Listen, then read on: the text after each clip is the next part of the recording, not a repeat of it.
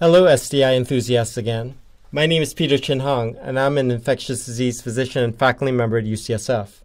Today I'm going to give a short talk on vaginitis, one of three main STI syndromes. These are our learning objectives for this module. Once again, we will review the organizational framework which will guide you throughout the whole section on STIs. In this section, we will explore the causes of vaginitis, the third box of three boxes in which all STIs fit.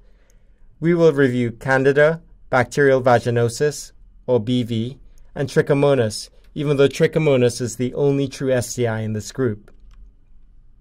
Once again, our favorite pathogen map, and we are here today in the red.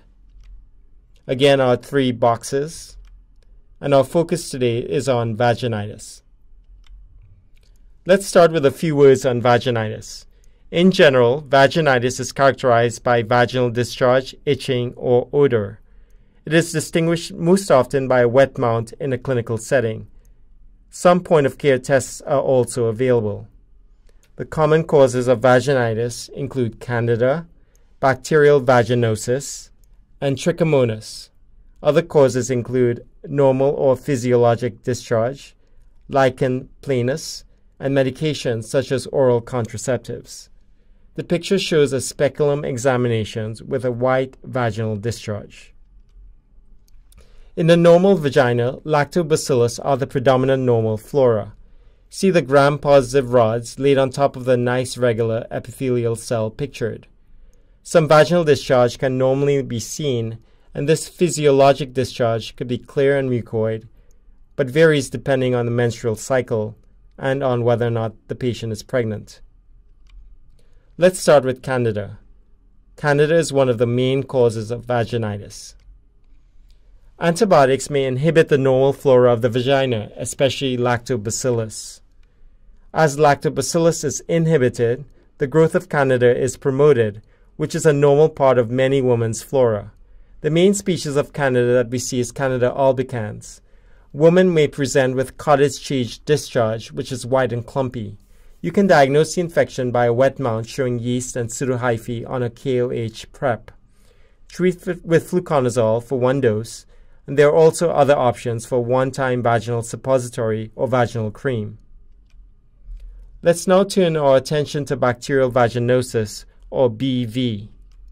The pathogenesis of BV is uncertain, but it is thought to be caused by an overgrowth of Gonorrhea vaginalis and other anaerobes. Patients may present with malodorous gray-thin discharge.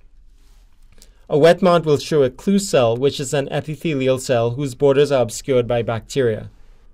See the images on the slide that illustrate the clue cells with obscured borders in the lower slide. In contrast, the normal epithelial cells pictured have beautifully regular borders.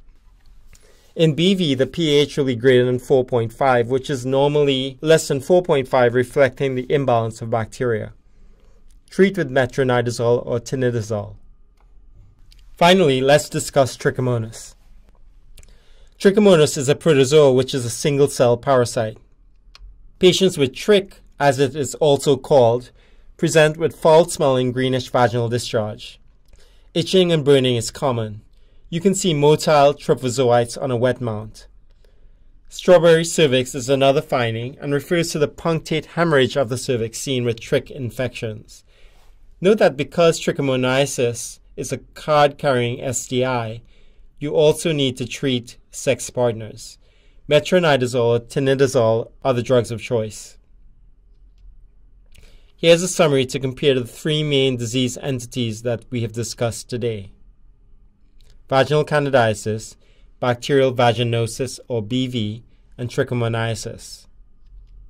And there you have it. Thanks for your attention and peace out.